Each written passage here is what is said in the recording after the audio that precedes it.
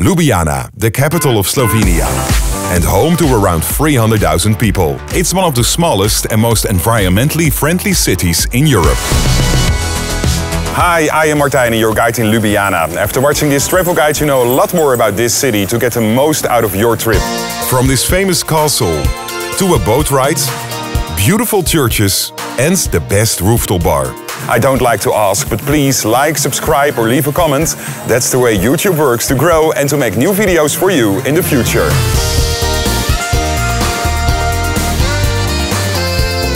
The airport is located 30 kilometers outside the city center. And to travel to the city, you can use a bus service, for example. The journey takes about 30 to 50 minutes and a single ticket will set you back around 5 euros. Taxis are expensive, around 40 euros. And when you travel by train, there are a lot of direct connections to other big European cities. And from the train station, it's only a 10-minute walk to the old city center. In a moment you know more about the old town and a way to rent bikes for almost nothing. But first, the Ljubljana Castle. It was built in the 15th century on this hill. It's 376 meters high. To go to the top, you have some options. Of course, you can walk. It's like 15 to 20 minutes and a really good exercise. Of course, by car. Or you can take this funicular. A return ticket, will set you back around 4 euros.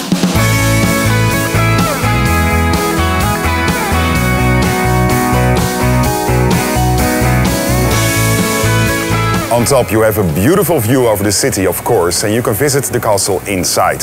Some parts are free to go, for other parts you need a ticket. And you can easily buy a combination ticket for the funicular and the castle for 30 euros.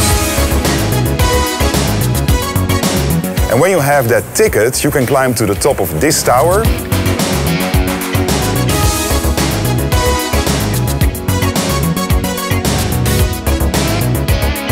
Or visit the Museum of Puppetry. I have to say, this castle is around 900 years old, but it looks really new when you compare it to other castles in other European cities. But it's a beautiful viewing point and a nice place to visit when you are here. Behind the castle there are some paths into the nature. So when you like a nice walk, it's a pretty good place to go. One of the old buildings you certainly have to visit is the Town Hall. The original building was built in Gothic style in 1484. Between 1717 and 1719, the building underwent a Baroque renovation with a Venetian inspiration. It's located on the town square, close to the Ljubljana Cathedral, and later more about that. And you can visit the town hall completely free of charge. In a moment more about the bridges in the old center of Ljubljana. And a spot you can't miss is the Prešeren Square. It's located in the middle of the old center. The square takes its name from Slovenia's greatest and most famous poet-writer, Franz Prešeren. In the middle of the square you will also find a statue of him. The main building on this site is the Franciscan Church. It was built between 1646 and 1660 and it replaced an older church on the same site. And the bell towers were built later. Many of the original frescoes were destroyed during a heavy earthquake in 1895 by cracks in the ceiling. And new paintings were made in 1936. You can visit the church daily for free, but keep in mind that it is closed between 12:30 and 1:30 p.m. The city experienced 2 heavy earthquakes in 1511 and 1895. The reconstruction gave the city a contemporary image with Art Nouveau masterpieces and Baroque architecture. The easiest way to explore the old center is to walk around over here. It's beautiful, full with colorful houses, and those houses give this part of the city just so much charm and character. And when you like ice creams, this is your heaven. There is an ice cream store, don't ask me why, but on every corner. And in the summer, I'm here in August, there are some street performances in the evening.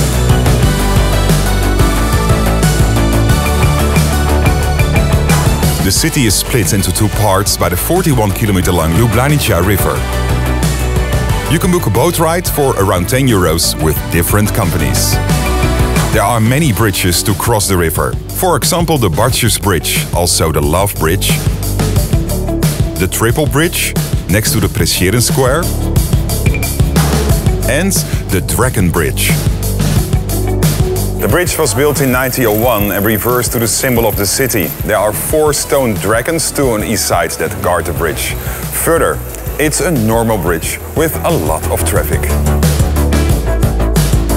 In a moment you know a great place to chill and how to rent a bike for less. But first, the best time to visit Ljubljana.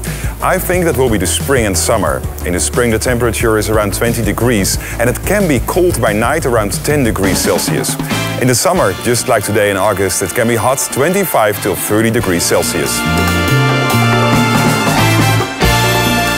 One of the best ways to explore a city is by bike, and in this city you can do it almost free of charge, because there is a bicycle sharing system. And that means that you can use a bike 1 hour free of charge, and when you bring it back to the docking station and wait for 5 minutes, you can use it another hour. The only fee involved is €1 for 1 week and €3 for the whole year. You have to pay in advance, and you can do that with the link in the text below the video. In a moment you know more about the central market and this beautiful church. But first, everything about street art in the neighborhood Metelkova. Once this was a military site, but nowadays the military barracks are no longer recognizable. It's fully colored and decorated with art and graffiti. And this area is also known for the great parties by night. And then a place which is also a meeting point for locals, the central market. You can buy a lot of stuff over here or sit down on the terrace for a cup of coffee. The market is open Monday till Saturday, and on the lower floor you will find the fish market.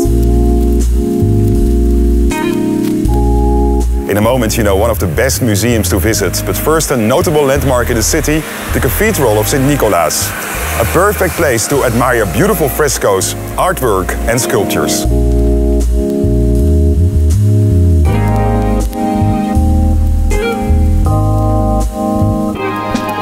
If you want to escape the hustle and bustle in the city, then you go to Tivoli Park. It's the largest park in the city. Some of the artworks and buildings are really special, for example the Tivoli Castle. And this is also a perfect place for a drink.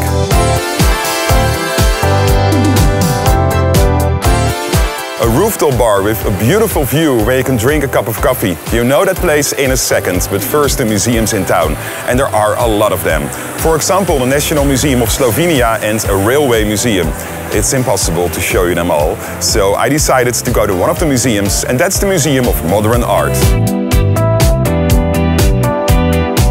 Apart from housing a permanent collection of Slovenian art, it hosts temporary exhibitions presenting new artistic practices. You can visit the museum from Tuesday till Sunday between 10 and 6, and it's closed on public holidays. And then finally one of the best rooftop bars in town. It's called Nebotičnik, and that means skyscraper. The bar itself isn't that special, but the views are. And from the terrace, together with a drink, you have a beautiful view over the city and the castle. Please give a thumbs up, thank you so much when you like this Ljubljana travel guide. And if you don't want to miss any other episodes, just subscribe to my YouTube channel. It's totally free and it enriches your view on the whole world. Tot ziens, ciao, hasta luego.